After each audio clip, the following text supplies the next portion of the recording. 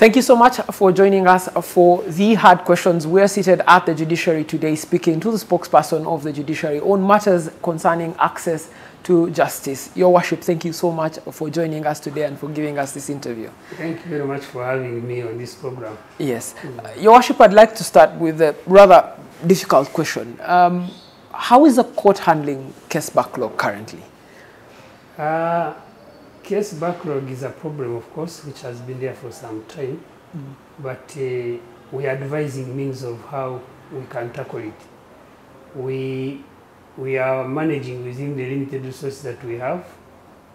We have tried to use technology as one way of trying to expedite the hearing of cases.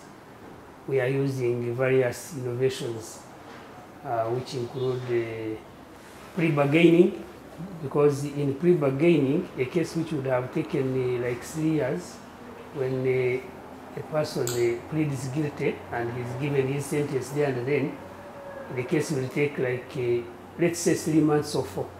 So that one now, the case which would have been a backlog is cleared. We are also applying the alternative dispute resolution methods like mediation. A case which would have taken 5 years, because you have to bring witnesses, some of them from far away out of the country and the like, when the parties are encouraged to mediate, the case takes 2 months. So you are cutting it by over 4, 5 years, and therefore that one is helping you. That case which would have been a backlog is gone. So we are trying to use the means possible to see how we can tackle the backlog, but it remains there. Your Worship, the former Chief Justice, Bat Katurebe, did an annual census of cases with a case backlog, and all these measures were put in place. Yes. Since then, the number of cases on backlog is still swelling. It's not reducing, despite all these other alternative dispute resolution mechanisms that you have. Are you making other considerations? I wouldn't say that since then the case backlog is swelling. Yes, case backlog is there, but when we compare, if we like, for example, one looked at, let's say 2 years back, the case backlog that we had and what we have now, there is a difference. There has been some reduction in as far as the case backlog is concerned. Even the lifespan of cases has reduced. If the long-staying case we had that time maybe was like 9 years or 10. When you look at the backlog that we have now, you find that some of them, most of them are like 6, 5, because how we measure backlog is a case which is above 2 years. That one we call it a backlog. So when you look at the oldest cases we have now compared to that time, you realize that, yes, case backlog is there, but has been some positive steps towards tackling it. Your Worship, there's an issue that has arisen in trying to solve case backlog. Judges have been working overtime, and we've seen complaints, particularly the Uganda Law Council, from advocates saying judges are no longer writing judgments. Lawyers are writing judgments for them. Doesn't this undermine the independence of the judiciary, the confidence that people have in the judiciary? Of course, we have had that allegation that some lawyers are writing judgments for judges. But I must honestly say that us as an institution, we have not established that that is possible or it is happening. If it could be happening, it is very, very difficult to detect, and it is something that is happening inside doors. But to be honest, as an institution, as far as we are concerned, that one we don't know about it. Yes. Let's speak to the ethics of judges. This is something, including the Chief Justice, something the Chief Justice has complained about, yes. The corruption in the courts. How are you dealing with that?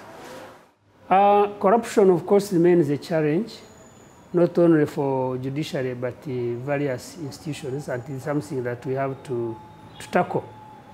For us as judiciary, of course, we say that there is no tolerance for corruption in as far as our operations are concerned, and we have put up measures to see that we tackle it.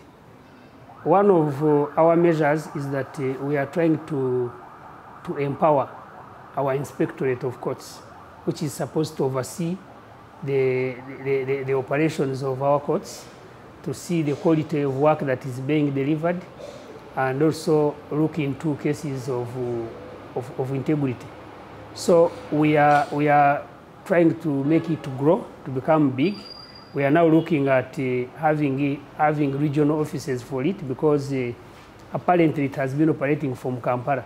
So by the time you move from one corner to another, it takes a little bit while. So if we have regional offices, they can routinely check on our courts and see what is happening. And if there are people who have complaints, can easily access them. So that one, we hope it is one step towards checking that. We have, in most of our courts around Kampala, you realize that we have some cameras there, which are meant to see what is happening around. Because if people are trying to do something around the court premises, let's say our staff, at least we can check and see who is doing it and how. The other one is we have introduced the electronic court information system. We hope that it is also one way of checking corruption, because it limits the interaction. Corruption has to occur when two people meet and negotiate and talk. So we hope that if we reduce interaction of our court staff with their court users, it will help us to combat corruption. You see, some of these cases of corruption arise because of the way things go. For example, if someone would want to know, when is my case coming, when was the judgment delivered, and he has to come to court, sometimes to get information, simple information, takes him a while. The person may think that maybe I need to do something for me to get this.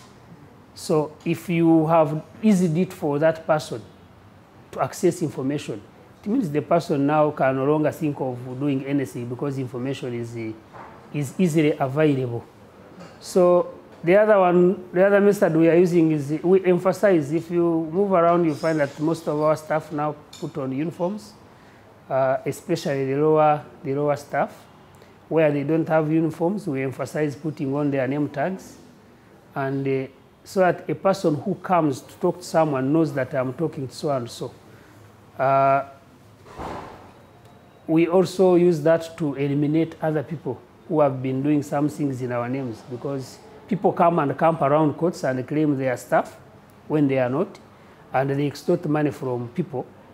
And once that money is extorted, the person will think that court is corrupt because money has been taken out from me within the court premises.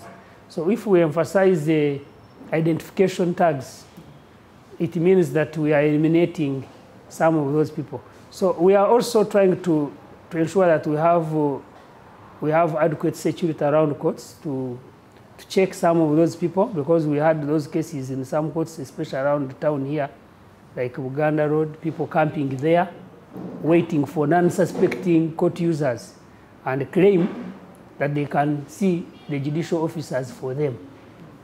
And then they end up extorting money from them and only to disappear. When they go to the courtroom, what they had been promised is not what happens. And some of them break down in the courtrooms crying, because he had been promised the person is going to be granted bail, but the person who took money from him is an extortionist.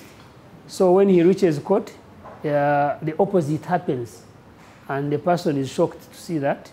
So we are using all those kinds of methods to also eliminate those people from coming into our system and distorting our name. Your Worship, anti-corruption activists have been insisting judges should, one, declare their wealth, allow for the AIIJ to pry around also and find if there are any cases. It would quicken the process of anti-corruption investigations. But people in the judiciary have resisted this move, saying it would eat away at the independence of the judiciary. I think that is not correct. All our judicial officers declare their wealth within the prescribed time, which is 2 years. Personally, I do declare every 2 years. And that applies to all other judicial officers, except the lower cadres, the clerks and what, because the declaration, there is a level where it starts, the certain level of appointment where it starts. So, but judges, all judges do declare their wealth after every 2 years. That applies to other judicial officers. So that one happens.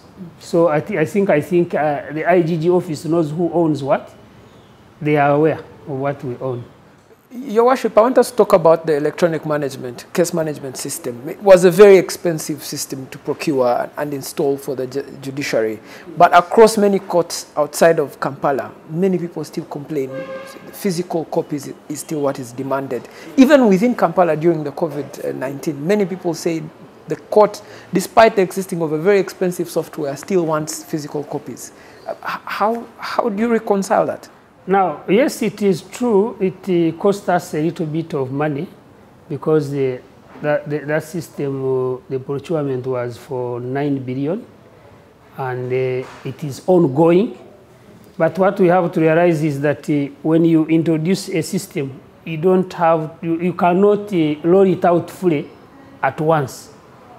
You cannot roll it out fully at once. So what has happened is that that system has started in 7 courts. 7 courts in Kampala, including Supreme Court, Court of Appeal, Civil Division, Land Division, Commercial Court. Then we added on some two magistrates courts there to study how it works in the lower courts.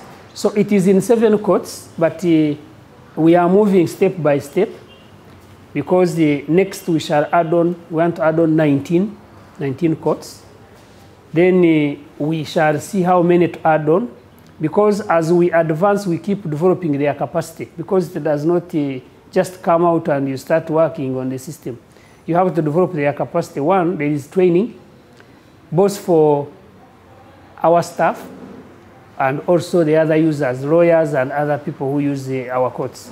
So you have got to train them to understand how it operates. Secondly, you have got to procure hardware. You have to bring in computers which will be used. Then you must ensure that wherever the court it is started in has internet. So with all that, we are going systematically. We shall get there. We hope that our target is that within 5 years, we should be in each and every court around the country. People have appreciated it's a good system. Those who come from up country and use it here in town, they say, I wish it could reach our place. But want to say that we are moving step by step and we are going to get there. So it's not say that it costs a lot of money and it is not operating, it's not helping. It is helping, but we are moving step by step and we shall reach in every corner of this country. Your Worship, let's talk about the staffing. The judiciary used to complain about understaffing. Over the last 2 years, I think you've gotten numbers of staff. You've thrown magistrates, judges have been sworn in, both at the Supreme Court and at the lower courts. This doesn't seem to have affected the manner in which cases have been handled, because when we read the annual law report, we still see that there was case backlog, even at the Supreme Court where the number of justices was increased. Is it now still a problem of the number of judges, really? Now, it is true, we have seen the numbers being sworn in and being put on board, but what we have got to understand is you have got how many vis-a-vis how many you need. That's where the issue lies. Now, I will give you statistics of what we need and what we have, even as we speak today, after all those appointments that we have had of recent, which are very much welcome, because we have seen unprecedented numbers being appointed, which has not happened before. But still, it remains one cup of water in an ocean. Now, in the Supreme Court, whereas we would need to have 20 justices there in order for us to be confident and operate optimally, we have 8. So that explains that we have a shortage of 12 justices. When it comes to the Court of Appeal, the structure that was recently approved and which structure we feel we need is 56 justices there. Now, at the moment, we have 15. So you can calculate the deficit is more than almost 85% deficit.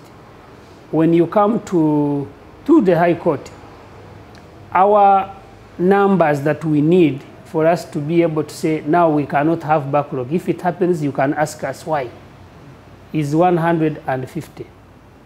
But notwithstanding the recent 16, recently we are given 16 judges of High Court, but when you add them on, you get 73. 73, when you get 150 minus 73, that is over around 60% deficit. So that shows you that we still have a lot that we lack there. When you come to registrars, the registrars, we now have a total of 53, but the number we need is around 90. So we have a deficit of around 40-something also there. Come to the chief magistrates. Now we are moving down to those courts which are supposed to be close to the common person. Now, the chief magistrates, we also welcome the numbers, unprecedented numbers that were added there, because recently we had, I think there were 40. We received 40 chief magistrates new, but which made the number 73. Now, you have 73 chief magistrates, but the number you require to operate is 160. Now, you can calculate the deficit also there. When it comes to the lowest grade, we have our stop at the grade 1 magistrate, whereas we targeted that if we had 560 grade 1 magistrates, because the target we have is that in every constituency, which is the county, we have a magistrate grade 1 based in that area.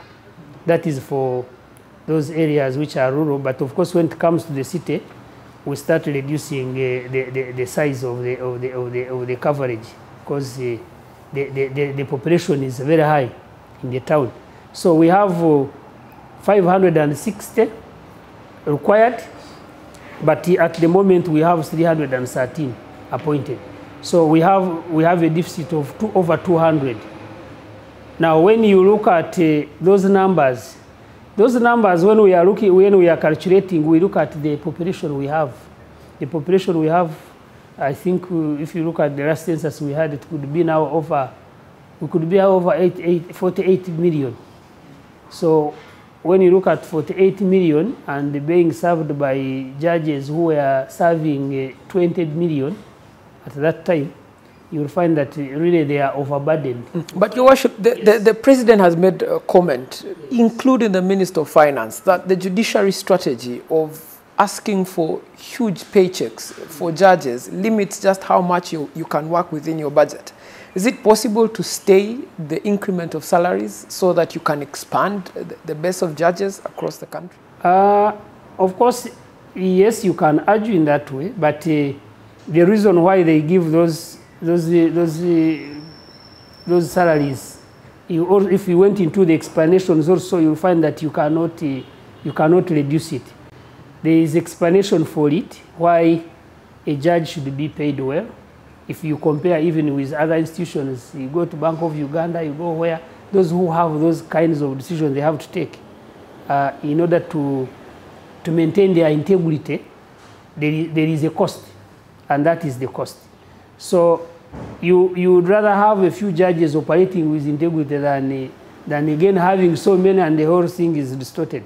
So we have to go, that's why we are also saying, yes, we understand that the resources may not be enough, and we have to go by the few numbers we have and then use them to do at least their best. Your Worship, I think very finally, let's talk about the Supreme Court. Unprecedented in the last month, for the first time in this country's history, a sitting Supreme Court judge sued almost the entire bench at the Supreme Court For those of us in the outside looking in, say, is this alternative dispute resolution failing even within the judiciary itself? Law scholars have tried to mediate this matter and failed. Committees had been put in place and failed. Is there a court in the land? What I have to comment on that, of course, it is sub judice, because now that it is before court, we cannot go into its merits and all that and discuss it. But one, it is a constitutional right for anyone, including the Chief Justice. If he is wronged, he can go to court. It is open. There is nowhere it is stated that a Chief Justice or a judge or justice cannot sue anyone in court. Like you have said, of course, it looks a little bit peculiar for suing, for the judges to sue each other, but it has happened. And the issue of mediation, I wouldn't say that it has failed, because it's hardly a month when this case was filed, and there are various options that have been suggested, and I think given time, it may work out. Can't rule it out. It is possible that it will work out and we may see a mediation that is successful. And if it doesn't, then we shall see how it moves. Yeah. Okay, maybe that's a matter of sub judice. That aside, in May, the Chief Justice stopped the sitting of the Supreme Court because of the issue that happened with the building there. A lot of advocates had matters waiting at the Supreme Court. Those matters have since stalled. What's the redress for them? This is the highest court in the land. I think it's not true that the Chief Justice stopped the operation of the court. They only relocated the operation press. They were supposed to be they have been operating in Kororo. That is the building which they have been operating in, and due to various reasons they couldn't continue operating there. So for safety, the Chief Justice felt it fit that let the operations in that building stop. The alternative that was given is that they work from the High Court.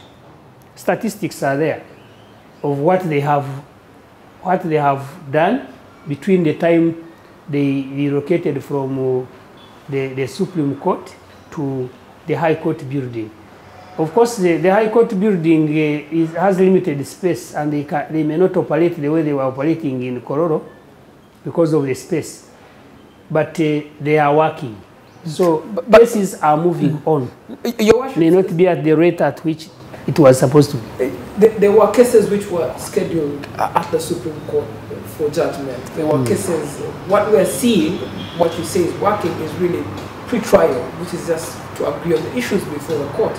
We aren't seeing judges actually sitting and considering matters before them, or even taking in arguments from the advocates and writing them judgments. We haven't seen that happening. I want to let you know that judgments and rulings have been delivered. That's the statistics I was talking about. The judgments which have been delivered during this time, the rulings which have been delivered during this time, they are evidently there. They are there. You see, the way the Supreme Court works, it's an appellate court. So in an appellate court, you don't require to bring a witness. You can actually conclude the case without appearing, because they will give you a schedule and say, okay, you are complaining and appealing against this point. Can you give us your arguments in writing, what you are arguing? The person puts the arguments in writing, and the court will fix a day for ruling or judgment. And nowadays, most of these judgments are not even delivered physically. We retain the email addresses of the lawyers, and the same are emailed to them. So the ruling will still be emailed to you, and the judges will only need to have how to come together and agree on what is the position, and then they send you rulings. So this has been happening. There are judgments, there are rulings which have been delivered, but of course, true, there are some cases which would have required them to sit physically, all of them as a quorum, which they may not be doing now. So that has reduced on the output, that they would have had, but they are working and they are delivering judgments and rulings. And we are working around the corner to have that sorted out. I think that may be there up to maybe end of December, but I want to confirm that and assure Ugandans that come January, the Supreme Court should be operating normally, because we are devising means of how it can get back to normal. You set an ambitious trend to have the High Court building ready for use by December. Is that something that you're going to be able to achieve? Actually, the building we are talking about, it is the building for that court, Supreme Court, because the two buildings that we are working on at the State Square, one tower is for Court of Appeal and another tower is for Supreme Court. You realize that those courts have many justices. They have many justices. So when you have to put up chambers and put up courtrooms because they work in quorum, you will find that a Court of Appeal requires like 3 quorum to sit. Those are 3 courtrooms. So all those buildings are devoted to courts, Supreme Court, Court of Appeal. Now, the one which we hope to be ready by December is the one of the Supreme Court. And that's why I'm very optimistic that come January, they should be able to operate normally, because they will have a permanent home. And we are proud to have a permanent home. We can do anything on the building because it's ours. The one that we had in Kororo was being rented from someone. And sometimes you tell the person, do this, he's taking it not seriously, and it is clogging down our work. So we are proud to go to our permanent home, which is at the State Square, for the highest court in this land. Your Worship, very finally, for someone that's watching us, you know, we've talked about issues of case backlog, we've talked about the independence of the judiciary, the staffing. What words of confidence do you give them that, you know, this judiciary is strong, it's independent, it can handle matters, it can deliver rulings, and those rulings and orders can be respected? What I have to say is that, yes, this is judiciary, and the judiciary is for Ugandans. It's for us. It's us who take their cases, and it's us who want our cases to be resolved. So we need to put our support to judiciary to see that it operates well. And I want to assure Ugandans that as we are seated even here, various cases are being handled. When you look at the cases which come into the system annually, because an average of around 150,000 cases that are in. But as at the moment, we are talking of backlog, fine, but the backlog we have is 19,000. So the question that happens, that can be asked is, where do the 130-something thousand go? It means those cases are being resolved by our courts. So our courts are working despite the challenges that we have, which challenges as an institution we are also working hard to ensure that we overcome them and serve Ugandans very well. We would want to see lowering the lifespan of a case backlog to 6 months, so that when we say a case has stayed for 6 months, it's backlog. And that is when Ugandans will feel that they are getting the full justice that they deserve. All right. Thank you so much for speaking to us, Your Worship.